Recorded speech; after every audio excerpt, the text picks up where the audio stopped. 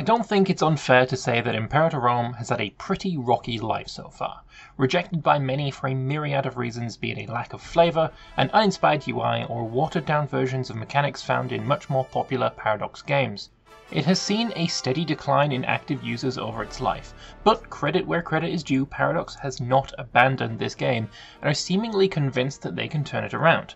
In fact, they are so convinced of this that instead of the latest patch for this game being 1.6, it has instead been styled as Imperator Rome 2.0, due to the lengths at which this game has changed. In this overview, I'm going to be taking a dive into Imperator Rome 2.0, seeing what the major changes are, and seeing whether they are enough to bring a new life to this ailing game.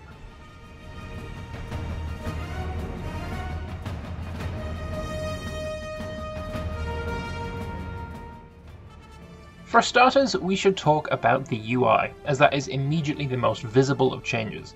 Now, I for one was never really upset with the aesthetic of the UI, certainly not in comparison to the loud minority who complained of it being too much uninspired white marble. In contrast, I felt that the white marble aesthetic evoked a feeling of antiquity and perfectly suited the theme of the game, that is if you were playing in the civilized part of the world at least. The new UI has done away with the marble and has instead gone for what seems to me to be a torn or frayed parchment, with bright, rich colours of red and cyan being present throughout the various UI elements. The cyan typically denotes buttons and elements that can be clicked on for further UIs to be opened, and red serves as borders and headers.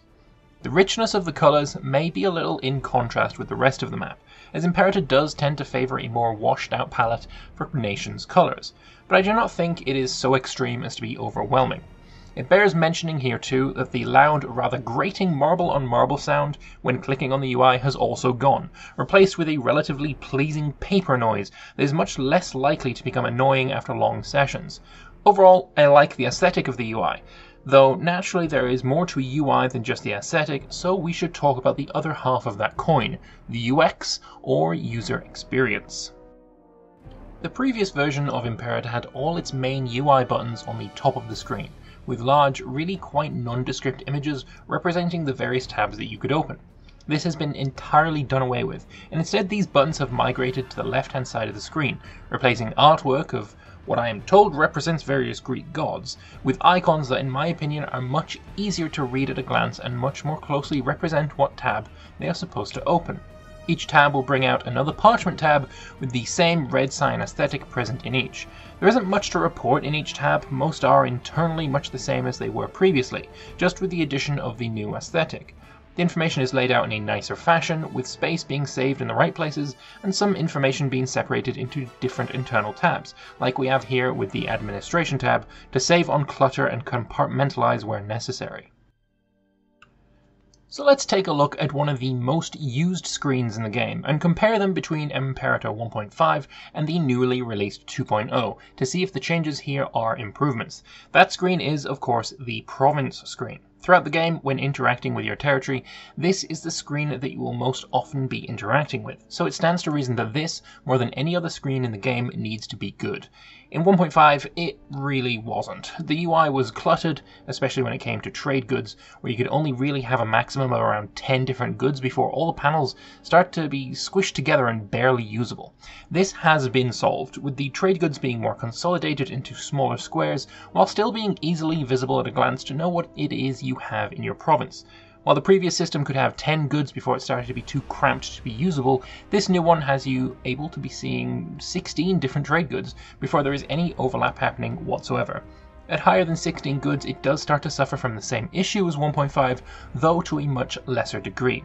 Other improvements are a much greater emphasis on aesthetics, with art being very prominently displayed to show you what kind of terrain the territory you have selected is, what rank of territory it is, and even if it is the location of a holy site. The addition of this art is very welcome both from an aesthetic and mechanical standpoint. The new UI is not all good though. Firstly, there isn't actually any tooltip or panel in the province screen that shows you the population of the province. You can do the maths on it by hovering over the various pies and adding them up to get the total, but it would be nice to see at a glance what the population is. I know that you can see this in the admin tab of the nation overview, but it would be nice to see it on the province screen also.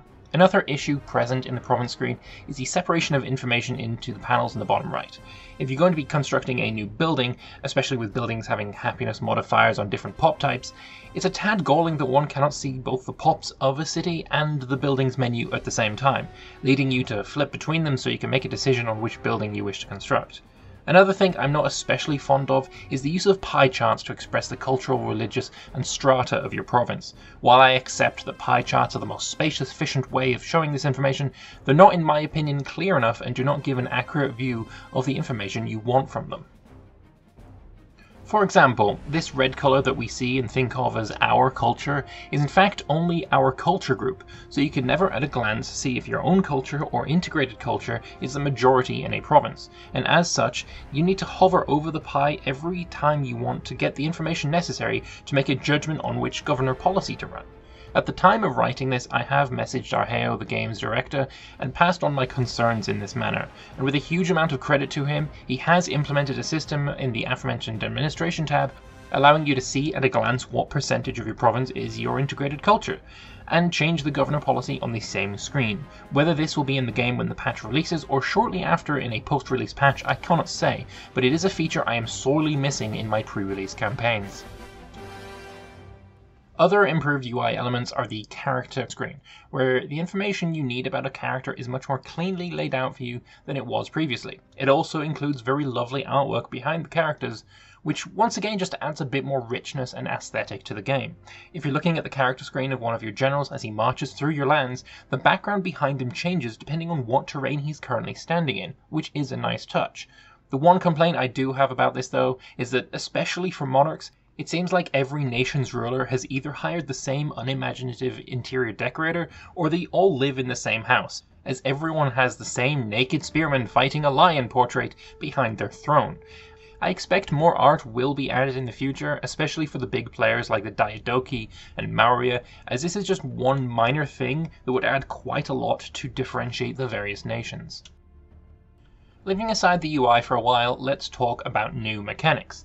The biggest one, in my opinion, is the change made to armies. Previously, for the civilized at least, every nation had a standing army, just standing around on the map permanently like you would find in EU4.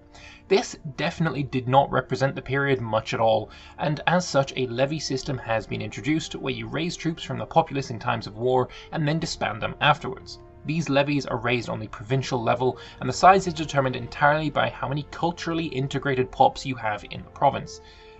The culture of these pops also determines the types of units you raise, so levies from central Italy are going to look very different to those of the steppe or India. While these levies don't cost upkeep as they do in CK3, they do have an opportunity cost. You see, instead of just being raised out of nowhere, you're raising the pops of the province, and while these pops are out marching and fighting in your wars, they're not working the fields, leading to a reduction in the income of your province. Personally, I do find the monetary cost to be somewhat negligible, but the change to research points can be very detrimental, to the point where a nation that is constantly at war will probably start to lag behind in tech compared to their neighbours.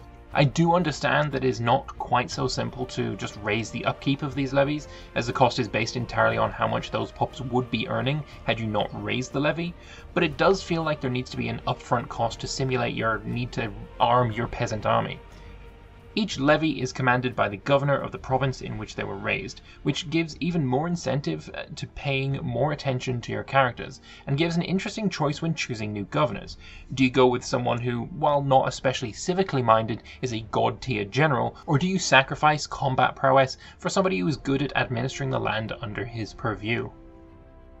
Levies are not the only type of army in the game though, as standing armies do exist in the form of legions. Not many countries start the game with access to legions, including Rome itself, but need to first unlock them with an invention and a change in laws. For Rome, this comes from first unlocking the professional training invention, which allows them to pass the Punic Reforms law. This lets them raise a single legion in the capital province. Moving further down the invention tree will let you unlock another invention that will lead you to being able to raise a legion in every province, but never more than one per province. Now, legions work quite differently from the standing armies of old, in that they are raised as an army rather than as a disparate group of individuals that you then merge together into one force. To start with building your legion, you must choose which province it is to be raised in, and the choice is deceptively important, as the amount of pops determines the maximum size of the legion, and for every unit you add to it, you take 1 unit away from the corresponding levy. Beware though, because the Legion is very expensive to raise and maintain, much more so than a levy, to the point where you really aren't going to find value in raising one until you have your economy in a solid state. The Legion, as it fights in your many wars and conflicts, will accrue a history with its exploits, victories and defeats marked for you to read back later. While not mechanically important, it's certainly a nice thing to have for the more roleplay oriented player. What does have a great impact though is the honors system, which is available if you get the Heirs of Alexander DLC. Every Legion starts with 1 honor, Legion Dedication. This gives the Legion a little modifier boost to their morale, movement speed and discipline to show how the Legion is just that much more well trained than the Levies. But over time the Legion can earn further honors based on what they do. For example, if you find yourself using the Legion to siege many fortifications, you may earn yourself Polyocrates, making the Legion much more capable at sieging in the future. If you fight many battles in the plains, you could earn Campesta, and so on and so forth. Not every honor you earn is a positive though, and these honors are permanent, so you're going to want to protect your Legion's image and avoid desecrating holy sites of your own faith lest you become impia.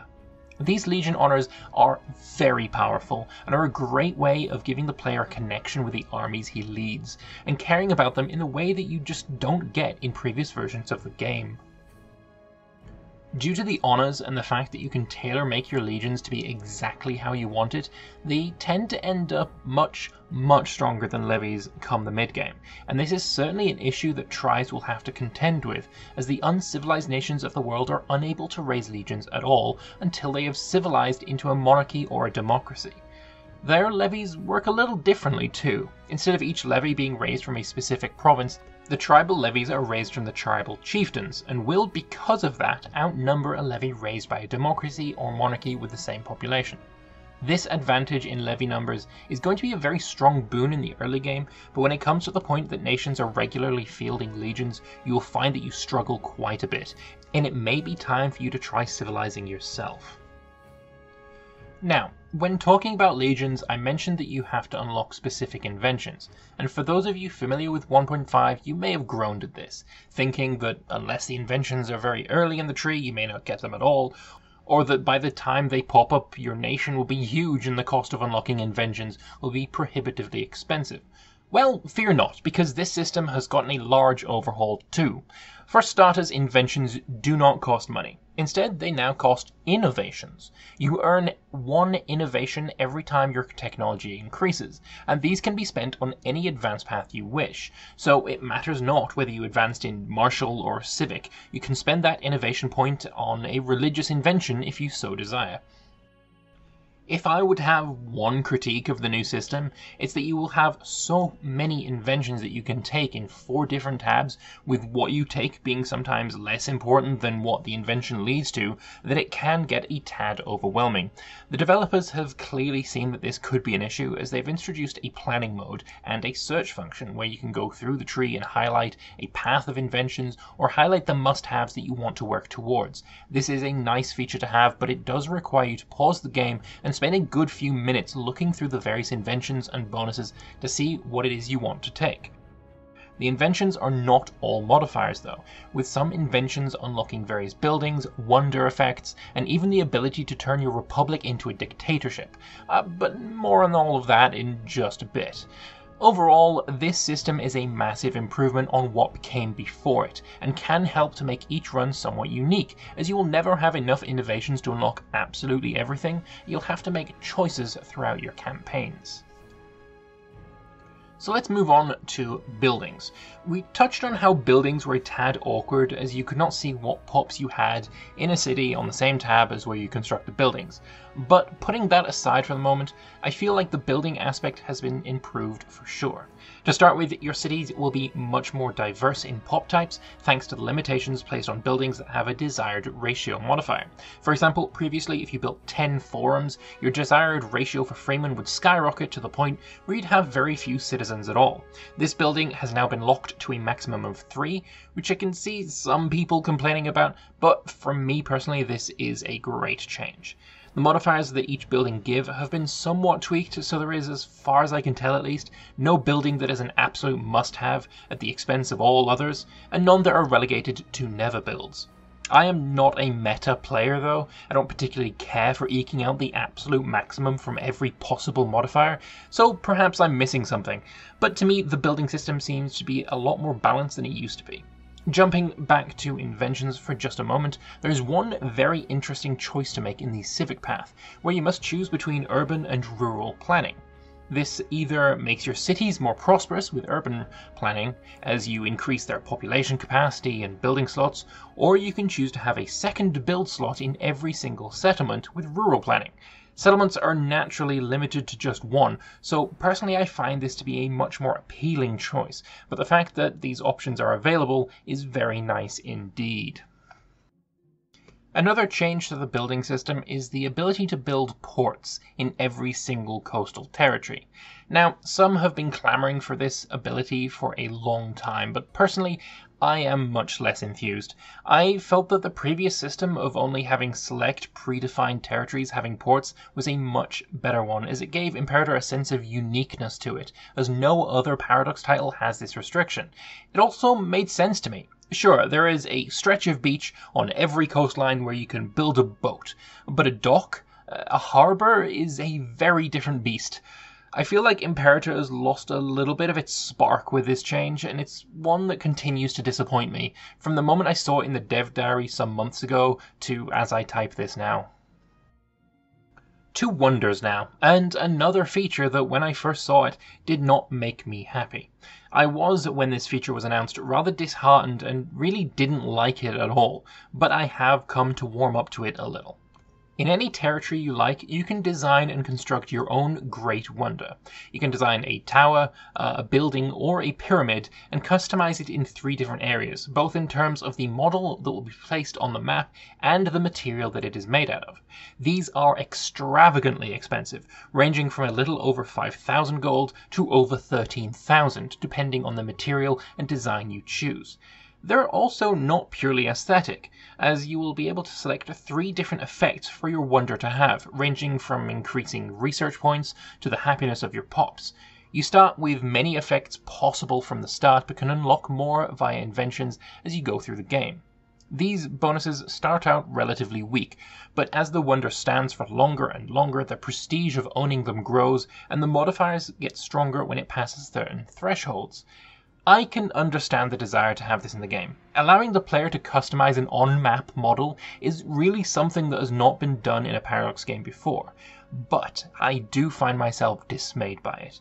The fact that the bonuses you can get from constructing your own wonders far outstrips the ones that you can get from established wonders of the world, like the Mausoleum of Halicarnassus or the Temple of Zeus, really doesn't sit right with me, and having the wonder designs be so unrestricted means that you as a player can build some solid gold pyramids on the Isle of Man and have them be prestigious enough to give you bonuses better than the pyramids of Giza. This smacks of a neat idea that has been taken much further than it should have gone. Now, these are the most visible changes, the ones that can be seen with a cursory glance, but a lot more has been changed that, while less visible, is certainly not lacking in impact. To start with, there's been an overall reduction in the amount of pops in the world. This has been balanced reasonably well between historical accuracy and player satisfaction, as numbers getting bigger does trigger that monkey part of our brain to give us the happy juice. Sieging the provincial capital, or all forts in a province, will now pass the entirety of the province to your control, so we won't be needing to go through the arduous task of carpet sieging every minor village on our way to glory. This is something I have seen people complain about, as they want to carpet siege every territory to get the maximum amount of slaves in every single war, but I vehemently disagree with those metagamers, and I see this as only a good move. There is, however, an issue when it comes to special war types, such as the Legacy of Alexander Diadochi Wars, or more commonly, Civil Wars. As every siege territory is immediately added to your nation in these wars, sieging the provincial capital merely results in said capital moving to another territory, and as such, the really rather tedious carpet siege system makes a return. The developers are certainly aware of this issue, as a new automated army objective named Carpet Siege has been added, with the descriptor of "This can be useful during Great Conquest Wars and Civil Wars." But I really hope we will see further improvements in this area in the future.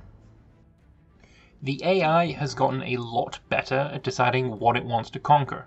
Civilized nations will tend to prefer conquering areas with higher civilization, and this generally leads to Rome conquering Greece or Carthage, and a Diadochi making real headway into reforming the Empire of Alexander. I have a feeling that players are going to be pleasantly frustrated at the challenge awaiting them in the mid to late game from the likes of Rome and Carthage that they really never needed to worry about before. There have been many Twitter teasers posted by Arheo of his overnight AI-only run, where the borders of Rome specifically have been very logical, with very little random German conquest like we had in 1.5 and previous. I was skeptical that such a thing could be pulled off without a judicious amount of hand-holding and railroading the AI, but it seems this is an entirely natural part of the way the AI values certain territories, and it really is a joy to see. Considering how often you see complaints about the AI doing dumb things, like the aforementioned Germanic conquest, it's entirely refreshing to see this change. Speaking of conquest and warfare and all that, another change that I was initially skeptical of, but have grown to really appreciate, is the ability to spec into military traditions of your geographic and integrated neighbours. If you are playing as Rome, you will have both Roman and Italic ideas to choose from. But say you go ahead and conquer Greece, like any good Roman should. Well, if you integrate one of the cultures there, for example Macedonian, you'll be able to dip into the Greek military traditions and get yourself powerful bonuses to your heavy infantry. Or say you win the Punic Wars, but don't quite feel the need to be salty about it. Well, you can now integrate the Punic culture and spec into their traditions, giving you a powerful boon to your navy. Again, I was initially very skeptical of this, but in practice I do find it to be a very welcome and flavorful addition. These come alongside a myriad of other changes, like the absolutely delightful Atlas mode, which, while isn't designed for gameplay, looks great for taking screenshots of your campaign to share. It shows off your cities, holy sites, and also your road network, which is really handy for planning out how to expand your roads in the future. Speaking of holy sites, now you can freely remove treasures from holy sites without burning them down, being able to select the heir if you're a monarch, new elective succession type, the increase in importance of statesmanship in republics, further differentiating their playstyle from monarchies, changes to the integration of subjects, even a brand new subject type, the League City. All of this puts 2.0 in the running for the biggest update yet. It does have stiff competition from the 1.2 Cicero update, as that was the one to rip mana from the game and introduce cities and settlements and life to pops, but it is definitely a worthy contender for that crown. Now, with all this said, what do I think? What is my verdict? You've heard me be both positive and negative in this review, but what's the conclusion? Is Imperator saved? It's a hard one to answer, if I'm being honest. I think the reputation hit that Imperator suffered with its really rather disastrous launch is a hill that Imperator has yet to crest. And there are many potential players of this game who have no interest in giving the game another try, no matter how much marketing and rebranding the game has. I don't think Crusader Kings fans will find what they're looking for in Imperator, as it is very true that the characters in CK3 are much more detailed and fleshed out, and have more personality than in Imperator.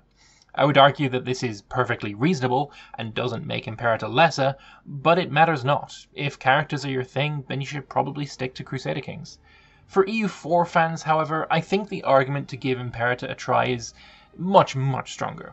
While it is very true that EU4 has much more content, and content that makes runs of the game in different regions of the world distinct and unique, mechanics like the Holy Roman Empire, the Holy See, Islamic schools, etc., the list definitely goes on. But the game is built on what is, in my opinion, inferior bones. Where Imperator has the population system with pops that dynamically migrate, promote to higher strata, die off in wars, and now are directly raised as levies, EU4 has development. And I know I'm a bit more anti-development than the average EU4 fan, but I really cannot take any argument of it being better than Imperator's system seriously, as it's simply not the case. Similarly, while EU4 still uses a mana system, Imperator is able to shake this. and a transition to a more logical and, dare I say it, superior system. Where Imperator has a character system, EU4 has,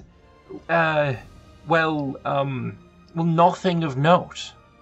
What I'm trying to say is that the bones of Imperator are much, much better than the ones in EU4, while the meat, the fleshy bits of EU4 are stronger.